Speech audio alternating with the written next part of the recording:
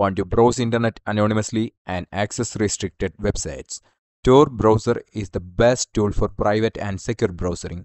In this video, I will show you how to install Tor Browser on Kali Linux in just a few simple steps.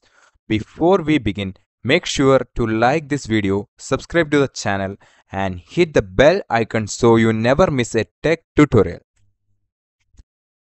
First, open your terminal and update your system by running sudo apt update.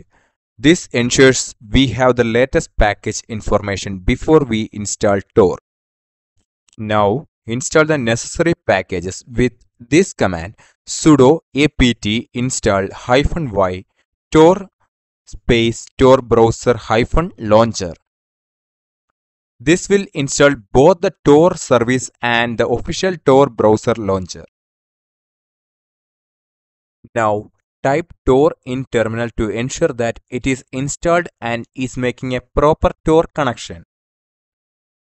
Now you can see the Tor is making a proper successful connection.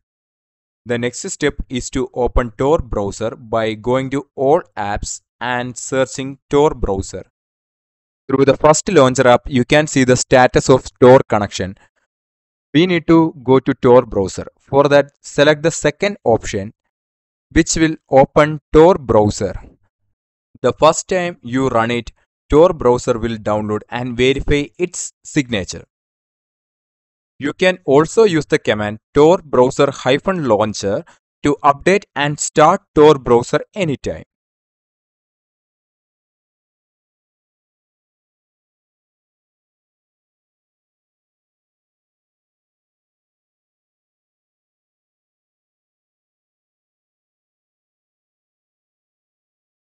After successful installation, click on Connect to establish a good connection with Tor network.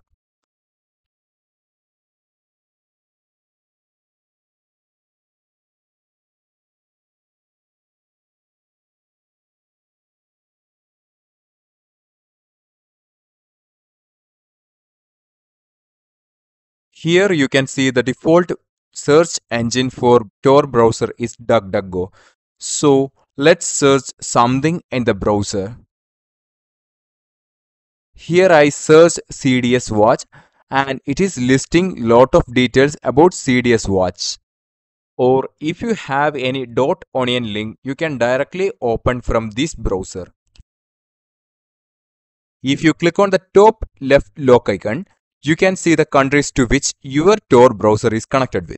Here, my browser is connected with 3 countries at the same time, so it is difficult for someone to track you and your data. And that's it. You have successfully installed Tor browser on Kali Linux. If you found this tutorial helpful, don't forget to like and subscribe for more quick guidelines. Got any questions? Drop them in the comments below. See you in the next one.